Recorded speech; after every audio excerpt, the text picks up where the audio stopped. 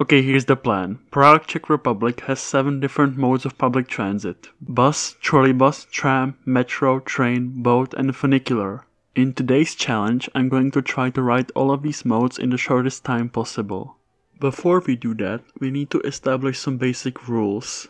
First of all, time starts when the first vehicle starts moving and time ends when the last vehicle starts moving. Second of all, I'm counting buses and suburban buses as one because they're pretty much the same thing. The only difference is that suburban buses go beyond the city limits of Prague.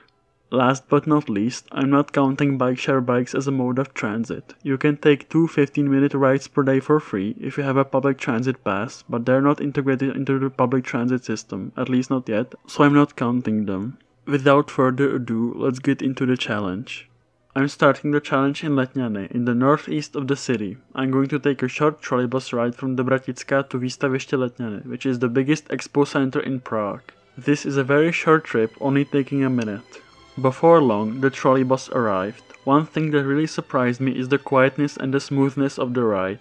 As a person who frequently rides buses, I'm used to pretty loud and bumpy rides, so that was a welcome change of pace. Trolleybuses in Prague are interesting to say the least. Currently, there's just one trolleybus line and it only runs 6 times a day and only on the weekends because it's still in testing. More trolleybus lines are in construction. The airport bus line 119 is currently being electrified and the first trolleybus should run in 2024. After a very short ride, I arrived at Výstaviště Letňany bus stop, which marks the first completed mode of transport. I began waiting for a normal bus to take me to Letňany metro station and just a few minutes later a bus arrived. This ride was very short too, taking only 2 minutes. It was back to the bumpy, pretty noisy ride that I know too well. After the 2-minute ride, I found myself in the middle of a field, walking down into the Letňany metro station.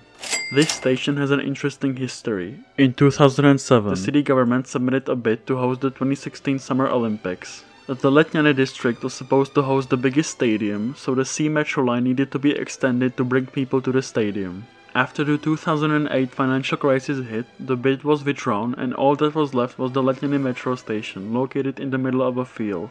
The station now serves the Letňany Expo Center, a bus terminal and numerous apartment buildings, which are unfortunately pretty far from the station. After a few minutes of waiting, the train arrived and I started making my way to Vltavská station, from where I would continue the run. The C metro line is the oldest metro line in Prague. The first segment was opened in 1974 and the last extension to the aforementioned Letňany station was opened in 2008. The line also hosts the busiest metro segment in the city with 291,000 people passing between the stations IP Pavlova and Vyšehrad. After a 30-minute metro ride, I got off the metro at Vltavská station and made my way to the surface. To be honest, my original plan was to run to the boat dock since I only had 11 minutes to transfer, but because I saw a tram coming, I decided to take a short tram ride. After a 1-minute tram ride, I got off at a very dug-up tram stop.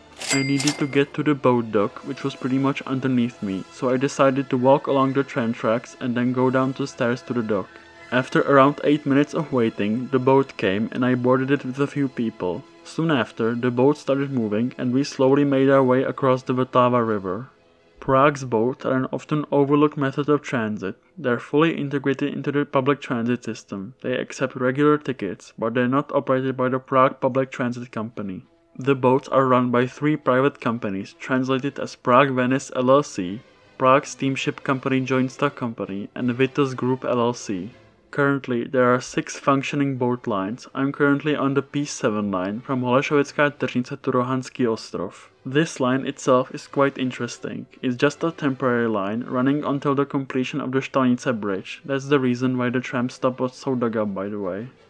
After a 3-minute boat ride, we docked at Rohanský Ostrov and with that, that's another message of the list. After climbing up some very long stairs, I found out that the station isn't in the best condition. I made my way around a big pool of muddy water and started walking to the Křižíkova tram stop. From there, I would take a tram to Florence and there I would transfer to the metro.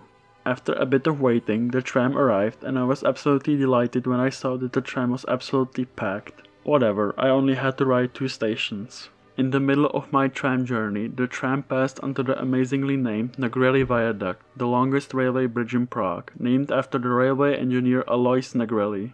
After a few minutes, I was walking down to the depths of the Florence C metro station. I needed to take the metro for the second time to get to the Prague main train station, so I could get on a train and knock out another mode of transit. I had some very good timing, because just a few seconds after I got down to the platform, the train came. When I was riding the metro to the main train station, it hit me. I only had 4 minutes to transfer to the train, and the train station is quite large. I had to run across the whole thing to get to the platform in time.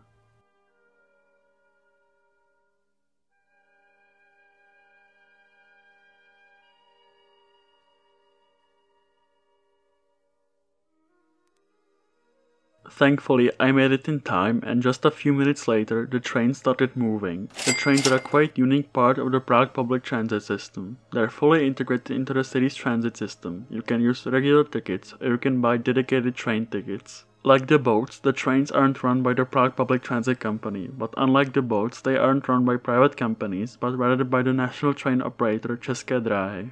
There are also private train operators, but only České dráhy's trains are integrated into the Prague Public Transit system. My ride took 7 minutes. I needed to get off at Praha Smíchov train station and then transfer to this run's third tram ride.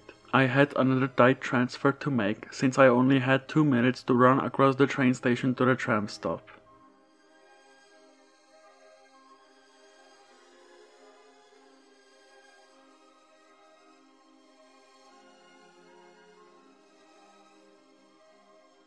Thankfully, I made it just in time, and before long I was headed to the Újezd station. There I will transfer to the Funicular and with that officially finish the run. I haven't really had a chance to talk about the trams. Prague's trams are a key component of the city's transit system. There are 26 lines during the day and 10 during the night. A lot of the system runs in dedicated right-of-ways, so the trams getting stuck in traffic is relatively rare. The tram I'm currently on is a Škoda 15T model, the newest tram model running in the city. However, the system is best known for the older Tatra T3 trams, which still run frequently around the city. This tram model is the most produced in the world, even running in faraway places like Pyongyang, North Korea. After 8 minutes of riding the tram, I arrived at the Újezd station and began running to the Funicular station. I made it in time, but unfortunately there was a huge queue and not enough space in the vehicle, so I had to wait 10 minutes for the next one. After 10 minutes of waiting, I made my way onto the Funicular. Now I was just waiting for it to start moving to finish the run. And now, since the last vehicle started moving, the run is officially finished with a time of 1 hour and 25 minutes.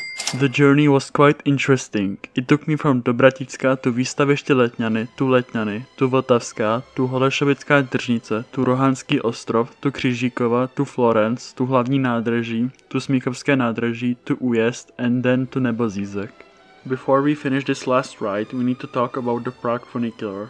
Prague's Funicular is quite popular with tourists, both from the Czech Republic and abroad, so that was the reason why there was such a massive queue. It was originally built in the late 19th century, but the current iteration has been running since 1985. After a few minutes, I got off at Nebozízek, the intermediate station in the system. With this final view of cloudy Prague, I believe that this run was a success. You can try to beat my time if you find yourself in Prague. Just be warned that the Trolleybus only runs on the weekends, at least for now.